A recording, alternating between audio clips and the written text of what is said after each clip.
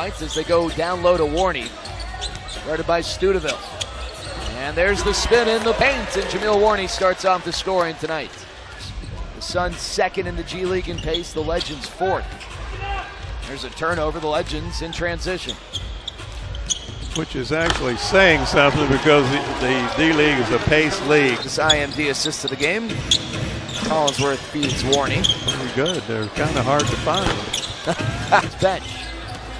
Prince Williams off the bench with a three. Bryson Fonville a chance to contribute as one of the starters, Jameel Warney, steps into a jumper and knocks it down.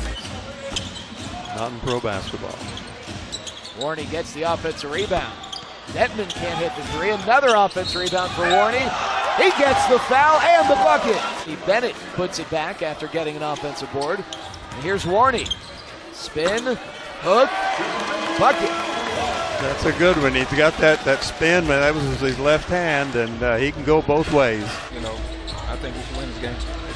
You're right about that. I read the score sheet wrong. You'd think after 53 years of coaching, I'd be able to read the score sheet. Yeah. Quick spin move. Warney, look at that. A healthy eating blog.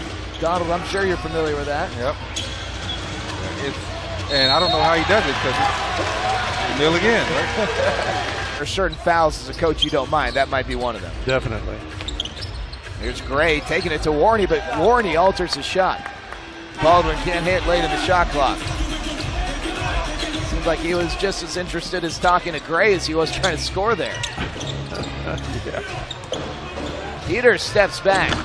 Takes Peters, guarded by the much smaller Fonville. Booker down to shoot, blocked by Warney.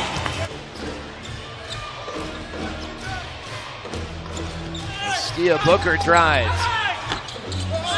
Good block shot by Warney. It's his third block shot.